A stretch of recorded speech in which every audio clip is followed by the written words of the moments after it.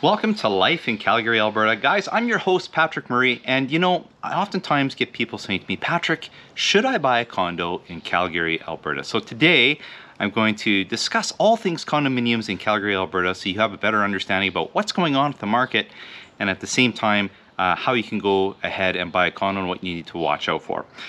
But before I do that, if this is your first time to this channel and you want to know everything there is about what it's like to eat, sleep, breathe, live, and play in Calgary, Alberta, then guys, just hit that subscribe button and click that little bell so you get notified every single time I release a new video.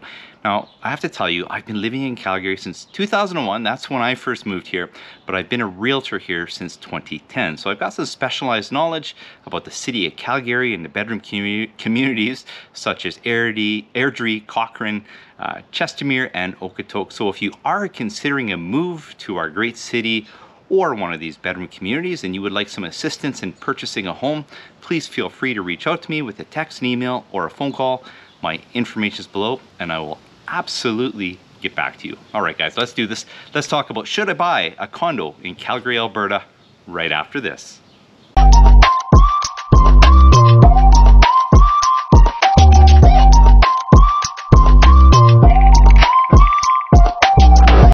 Hey guys, I get it. You're considering a move to Calgary, you want to purchase a home, but one of the things you're looking at is perhaps purchasing a condominium and you're wondering if it's a good idea to buy a condominium in Calgary, Alberta. Well guys, that's what the topic is today. I'm going to take you through condominiums, talk about market trends, talk about what you need to watch out for and how you can navigate the condo market here in Calgary so you know exactly what you're getting into. Calgary is all sorts of different types of condos. So there are some high-rise condominiums, and there are some low-rise condominiums. And let's not disregard townhomes. Many people, when they think of condominiums, they think of traditional condominiums in a large building. But townhomes or townhouses are indeed condominium projects as well. You do pay a condo fee and they have a board and they work much the same as any other condo complex within the city. So that's something to consider as well. Now, depending on the area of the city you live in, or the community amenities, and the amenities for the building or the project itself, and of course square footage, size, bedrooms, that sort of thing, prices are also going to differ. Historically or quite often you'll find that condominiums in the inner city, for example, are a little more expensive than condominiums in other sectors of the city. And why? Well, it's because of the proximity to the downtown and everything that there is to offer there. I mean, sometimes you can leave your car parked for months at a time because you can walk everywhere, so you don't necessarily need your car when you live downtown. Now, that's not to say that some other condominium projects in the suburbs aren't in well-designed projects or communities as well, because there are some terrific condo projects throughout the suburbs that are well-designed, and they too can be expensive also. So, has the condominium market fallen in prices? Is the market going up? What's going on? What are the trends been? Where's the market going? Well, guys, the best thing I can do here is I'll show you. So I'm going to show you a couple graphics here and I'll explain exactly what you're looking at. Okay, guys, so let's take a look at what's going on with the condominium market here in Calgary. So these are some stats as of the end of last month, because those are the latest stats. We're in August right now, in the middle of August. So of course, we're not through the end of August, so we don't have those statistics yet. But these are the latest and greatest here. So in the city of Calgary right now, just so you can see what's going on, is out of all the listings available for sale, 69.3 of the condo listings sold. So that's a 69.3 absorption rate. As you can see here in this chart, that means we're in seller's territory. And there's reasons why we're in seller's territory. It's because there is condos that there aren't a lot of condos available for sale, which means that they're all right, guys, let's get into this now. Let's talk about condominiums and what's going on with the market. So these are the latest and greatest stats are as of the end of July 2023. We're in the middle of August right now, so the end of August hasn't yet come. Hence, July 2023 is the latest and greatest stats that we have. So this is traditional condominiums. We'll take a quick look at townhomes in a minute, but you can see by this little chart here in this dial The absorption rate in Calgary is 69.3% for condominiums. So that means out of the 1,114 listings available for sale last month, 772 of them, or 69.3 listings, were sold in July. And that means we're considered in seller's territory. Why? Well, it's a supply demand issue. Condos are very popular right now. There are more buyers than there are condos for sale. So the market is going up in price. And here we have the benchmark price. Now, the benchmark price is a better, more stable way of discussing pricing as opposed to talking about average or median, because you can have an unusual amount of high-end sales one month, or perhaps a lack of those high-end sales one month, which could skew the data. So this is a more stable way of discussing pricing. So we're talking about benchmark pricing, and this is the average. So this is all types of condos, whether it's a one bedroom, a two bedroom, a three bedroom, but it discusses what the average condo would sell for in Calgary. And month over month, it's up this past month 0.89% from the previous month, but year over year, you can see it's up 12.13%. Now, this chart here to my right is a 13-month market history. And you can see that in last July, it was $272,800. So anywhere you see these dark colors for the month, that's prices going up. The blue ones are prices coming down a little. And it does fluctuate throughout the year up and down a little bit. That's not unusual. But you can see that since January 2023, prices have been going up. 273, 281, 288.5. In April it was 294,100. In May it was 298,600. We broke that $300,000 mark in June with 303,200, and now we're at 305,900. So what's happening with the benchmark price trend history? Well, this is a 10-year benchmark price trend history for condos. So there's a couple things to consider. We see it as 305 here for July. We see in 2023 it says 292,071. Well, that's confusing, Patrick. Well, keep in mind 2023 is not yet complete. So that's why it's taking into account all these prices to come up with this for the year, to come up with this 292,071. But realistically, it's likely going to finish higher in 2023, especially than it did in 2022. You can say 2022 is 271,975. In 2023, it's 292,071. So that's a 7.39%. And in 2022, it jumped 8.67% from 2021. Now, try to explain a little bit what happened here. Calgary had some difficult economic times for a while. Our businesses in Calgary were not just Calgary, but in Alberta as a whole, we're not doing so well, while the rest of the country was thriving, particularly in 2018, 19, that sort of thing. And while our prices were decreasing, their prices in other centers such as Toronto and Vancouver were going up, by great leaps and bounds. So you can see here that we've gone down in price. And what happens is, when the market goes down, there's a shift in the supply demand.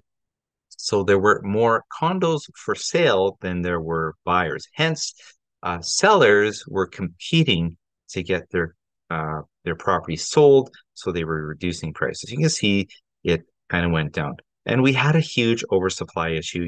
There were some months where we had 10 months supply of condominiums, so that's a lot. So now we don't have that issue. It's been going up, and now it's quite the reverse. We could use more properties for sale. And here's this graphic again, just shows that active versus sold. It's month over month, it's down 0.18% for the active listings. So again, the supply is going down. Year over year, the supply is way down, almost 30%. But the solds month over month were down 9.92%. But year over year, our solds are up over 50% from July of last year, even though the active supply is down almost 30%. So that really speaks to how hungry people are for housing in our city. And remember when I was saying that we had like a 10-month supply, that sort of thing? Well, we can now see that prices for last month, the average days on market, because of the prices and because of the competition that's going on out there for buyers, those houses or condos are jumping off the market quite quickly. So we can see that 27 days on market was the average. So that's certainly not a 10-month supply. And you can see it's been quite healthy all year long as well. And then this just shows the market distribution, the greatest where the sales were, depending on the market. So that 2 to 300,000 range had the greatest at 47%, followed by the 3 to 400 at 26%. There were that under 200, which they're not that many of them. Uh, just over 14%. Then the 4 to 500, 5 to 600, so on and so forth. Okay, guys, so let's look at row housing or townhomes in the city of Calgary as a whole. So keep in mind, townhomes are condominiums as well. They have a condo corporation, just like traditional condominium buildings, that sort of thing. So you can see here, it's still a very high sellers market in Calgary as of the end of July 2023, with the listing absorption rate of 117.63%. So um, we had 397 listings, but there were 467 listings, or 117.63% of these 397 listings were sold in July. That's because they're dipping into inventory from previous months. So you can see that supply is disappearing in this market. Now let's look at the benchmark price. So more square footage in townhomes, generally speaking. So you can imagine the benchmark price is a little bit more here as compared to traditional condos. And here it is at $407,500. Now it's up 1.88% from last month, and year over year, it's up nearly 14% at 13.7% from last year. And here's that 12-month price, 13-month price distribution chart. Again, blue is down, the dark color is up. It's common to see a little fluctuation, especially in the winter months. We usually see it dip down a little bit. But then you can see here, which is unusual, January, February, March, we really exploded in this market, and it's kept going. And so last year, the benchmark price is 358,400, and here we are at 407,500 already. So this kind of tells you where we've come from last year. Here's where we've come from in the last 10 years. So in 2014, it was 318,075. Then it went up in 2015. Then we have a bit of reduction. In fact, we dipped in below 300,000 in 2018, even lower in 2019, even lower in 2020. And then, of course, the pandemic hit. And again, this is that economic hardship that Alberta saw in these years. But then we bounced back, and our markets, our job markets started doing better. People were buying what Alberta was selling, and you could see that there was demand to live here. And we have a lot of migration to our city. People moving interprovincially from, BC and Ontario, because we're much more affordable than those cities, yet we're still a large center. And at the same time, we have a lot of people moving here from out of country right now as well. So migration rates to Canada are through the roof, and that drives the demand for housing. So we can see prices are increasing in 2021, 2022, and here we are 2023. Again, keep in mind, 2023 isn't over, so it's trying to take into consideration January to July so far, but we're going to finish much higher in 2023, given what I'm seeing in prices if they continue where they're going. And again, this just shows again the actives 397, 467 sold. Now for the actives, the supply is down 6.15% from June, and year to year it's down almost 46%, 45.99% from July of last year. The sold listings down 10.88% from last month. Yeah, believe it or not, right? Look at the actives, look at the sold, and that's down 10%. Wow. But year over year, the amount of sold is up, 8.1% from July, even though year over year, the supply is down nearly 46%. So that, again, really shows you that we need more housing here. And the days on market here, you can see 20 days in July. Last year was 30. So again, just demonstrating that people are wanting to get into the market. The price distribution is at 3 to 400 range, followed by the 4 to 500 range, followed by the 2 to 300 range, followed by the 5 to 6, and so on and so forth. 6 to 7, 7 to 8. Over here, it's under. This is very rare. You can see there were only 43 of these under $200,000 properties that were sold. So just the price distribution chart here as well. So how do amenities differ from condo project to condo project? Well, it's important to remember that, when you're purchasing into a large high-rise building, for example, you may get a lot more amenities with that project. So, for example, you might have a large gym in that place. You might have a cardio room as well. There might be a yoga room. It could have a pool. Of course, there are elevators to maintain and water systems to push water up all through that building as well. Some of these buildings will offer movie theaters. Some of them have guest suites so that your guests have somewhere to stay when they're in town, and there will be community rooms and that sort of thing where you can go and hang out, or you can rent for the events and so on and so forth. Now, generally, like I said, you'll see these in high-rise apartment buildings or condo buildings, but you can also see them occasionally in some low-rise condo buildings or projects that are a little more expensive. But historically speaking, in most low-rise condominium projects, you'll find that they might be a little less expensive in regards to either the price or the condo fees, and that has to do with the fact that many of these projects have less amenities. They might not have a pool, they might not have a gym, that sort of thing. So these are all things to keep in mind where the amenities differ from project to project. Now, earlier I had alluded to condo fees. So let's talk about condo fees and maintenance right here. So first and foremost, when you're a condominium owner, you own a portion of the common property. I mean, yes, you own your individual unit, but you are a shareholder in that corporation, almost like buying into a business. So you are a shareholder in that business, and you have to contribute in the way of your condominium fees to help support that project. So what do your fees go towards? Well, for example, there will be cleaning of common interior areas.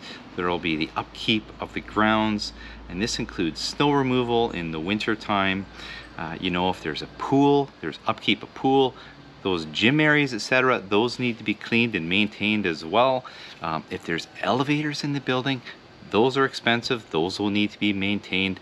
Water systems, a plethora of things that your condo fees can go towards. So you also have to keep in mind that if you are buying into a project that has a lot of amenities, your fees might be a little higher because you have to help support the corporation to pay for those privileges and all of those amenities. Now, townhomes, for example, they may not have as many amenities that you have to pay for. Traditionally speaking, many townhome projects are much less than a regular condominium corporation, and the reason why is because there are less interior spaces to look after.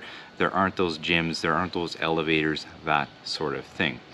And some older low-rise buildings, for example, they may have some higher fees too. Why? Because those older buildings have a lot more square footage than some of the new builds that we're seeing now, because as time goes on, not just in Calgary, but in other cities throughout the world, it's about density, getting more people into a building, that sort of thing, which means smaller living spaces, and your fees are to a large degree reflected on the living space as well, depending on the contribution of the unit within your building.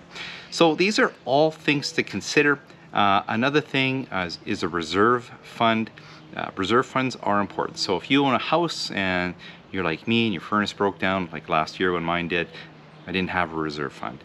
I had to flip that bill right away. Now, some homeowners do. I dropped the ball. I didn't have it. But think of it this way. When you're in a condominium corporation, you contribute to a reserve fund, and that's the rainy day fund for out of the ordinary expenses or repairs that need to be looked after in the corporation. Some people say, well, gee, I don't like paying all these condo fees. And of course, nobody wants to pay more than they have to. But the thing to remember is condo fees aren't necessarily evil as long as they are going along supporting all the amenities in the building, and you're thinking about what are all the amenities that it is supporting in the building. Condo fees can be a very good thing. So it's like anything, you pay to play. So if I have a pool at my house or something like that, I'll have to pay to support that pool. It's the same thing with condo fees. So condo corporations will have a board for the condo corporation and bylaws to abide by. So what does your board do? Well, your board is elected by the members of the condo corporation, so all of the unit holders within the corporation that live there. And what this board does is it oversees the running of the complex. So these people should meet together at regular intervals. They need to discuss what's going on in the building. They'll, look after allocating funds for the upkeep of the building, ensuring that they're staying as close to the budget as they can, of course, to allocate the fees properly. They discuss major issues that come up. Maybe there's a big repair that has to happen, that sort of thing. So they discuss how they're going to look after that. And they look after a lot of different little bylaw issues. So maybe somebody's got a noisy pet. Maybe somebody's got some items on their balcony that the board has said, you're not supposed to have those on the balcony. Or maybe there's something in their parking stall that's cluttering it all up, and they're not supposed to have that there. So a lot of little minor things that they look after as well. And boards will also talk about pets. So some boards will allow pets, some boards only allow specific types of pets, and some boards allow no pets. So that's something else to consider also. The good news is most boards have a management company that they hire to assist them with managing the building, and these people look after the accounting of the building. They make sure the building is and the corporation is staying compliant with municipal, provincial, and federal bylaws, that sort of thing, to ensure that everything is running smoothly. So remember earlier I said buying into a condominium is almost like buying into a business.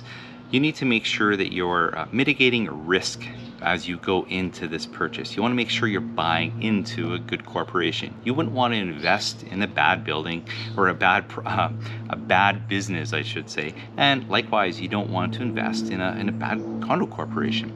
So how do you go about this? Well, it starts with getting a good realtor to guide you properly through the process. And this realtor, besides putting conditions in a purchase contract, such as home inspection, so you can ensure that the unit is what you expect it to be, and a financing condition should require it to make sure that the lender will approve your purchase, they can put in something called a condominium documents review condition. So what that is it requires the seller to provide you a whole bunch of contractual documentation about the corporation at their cost to provide to you and your realtor, and then you will pay to have a condominium documents review specialist to review the documentation so that you can go into your purchase with eyes wide open, so you know what issues are going on in the building, that sort of thing. Now, the good news is, don't worry, if you're working with a good realtor, your realtor should be able to guide you along the process and refer you to good condominium documents review people, because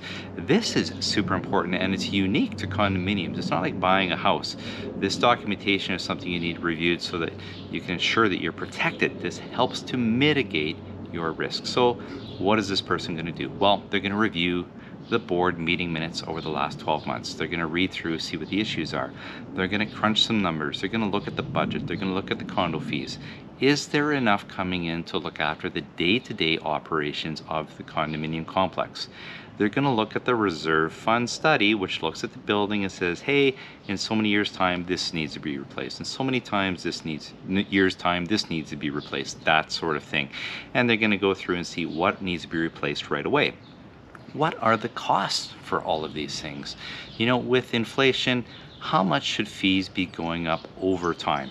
Does the board have enough in the reserve to cover these future expenses, that sort of thing? Nobody wants something called a special assessment coming down on them. Unfortunately, sometimes they're unforeseeable and they do happen. Much like my furnace I mentioned earlier, it's a out-of-pocket expense that you're not expecting. We do our best to mitigate this by having the review expert to look through to ensure you're buying into a good corporation so that you are properly protected and you can be rest assured that the building you're buying into is being well run. People often ask me, Patrick, what's better, new or resale condominium? Well, guys, I get it. Everybody loves new and shiny, right? Who doesn't like new and shiny things? A brand new condo, that's pretty exciting, right? So there's a couple things to consider. Buying a new condo versus a resale condo isn't necessarily bad, but you have to keep in mind that a new condo, for example, there's no history to it. So for example, because it's brand new, you don't know what's going on in a corporation. You don't know, there's not much that the board has been discussing, because in many cases the board hasn't even been formed. So that means that perhaps there's nothing to look back on to see what the issues are with the building. Now, something else to keep in mind is these new shiny buildings, again, because the condo corporations aren't formed, because they don't have enough residents yet, the builder will be looking after the day-to-day operations until the corporation can be legally formed. And the builder can maintain buildings at a much lesser cost than the corporation can. Therefore, people could be lured in by low condo fees. But don't be fooled, because once the board is formed, these fees will go up. Now, you remember when I was saying there's no history? So let's consider buying a resale condominium. You can look back at the condo documents. You can see what's happened with the building, where it's going, what are the major issues, that sort of thing. And you know, I always say to people, something to consider when you're buying a newer condo is maybe buy something that's a couple years old, because most of the issues that are going to come up initially with the building, or if there's any issues with the build itself, will show itself within the first couple of years, and the corporation will have either dealt with it or be dealing with it, and there will be a plan in place. If you're buying brand new and those issues come up, guess what? You're part of the process to look after those issues that are coming up. So these are all things to consider. You know, sometimes elevator systems aren't what they're supposed to be. Sometimes water systems aren't what they're supposed to be in the building. We want to make sure that you're protected. So keep that in mind when you're buying new or resale. Regardless of whether you're buying a condo or a house, you can't truly mitigate all the risk, but we do our best to reduce the risk as much as possible. Many people want to know if they can rent their condos, because some people want to purchase a condo as an income property down the road, or you know, maybe they're going to move out and buy another property and they want to rent that one. So that's a great question to consider. So many boards and many bylaws of those boards will prohibit you from having a short-term rental. So that means no Airbnbs, that sort of thing. And why? Well, it's disruptive. Having an Airbnb, you don't know who's coming and going. It's disruptive, and they can cause damage if you get the wrong people in there. So many buildings do not allow you to. Some will, so that's something to consider. Now, long-term rentals, that's generally okay, but some corporations will require you to put down a large deposit as protection, just in case those renters cause damage to the common areas of the property for the corporation. And, you know, something else to consider, if you get the wrong tenants in there, the Condominium Act does allow condo boards to evict your tenants. And guess what? There's nothing you can do. So if the board evicts your tenant, you're out. So there are some things to consider. There can be some risk. It's all about working with a good realtor to ensure you know that you're going in with eyes wide open, you understand the project you're getting into, and at the same time, you know, it's important that you understand how you can rent your property, get the right tenant in, maybe consider a management company down the road to manage your individual unit if you do rent it out. Are you overwhelmed yet? Hey guys, I get it, not to worry. I know there's lots to consider when you're looking at buying a condominium in Calgary, Alberta. But the main thing to consider is to ensure you're working with a great realtor who understands condominiums. This person can guide you along the process, ensure you're working with the right professionals to mitigate that risk, to ensure you get the right product for you and your family. And you know what? Buying a condominium in Calgary can be a great investment opportunity, and it can be great for resale. So like I said earlier, guys, if you are considering a move to the city of Calgary or one of the bedroom communities such as Chestermere, Airdrie, Cochrane, or Okotoks, please feel free to send me a text, an email, or a phone call. If you require assistance to purchase a home, I will absolutely get back to you so you can start living your life in Calgary, Alberta.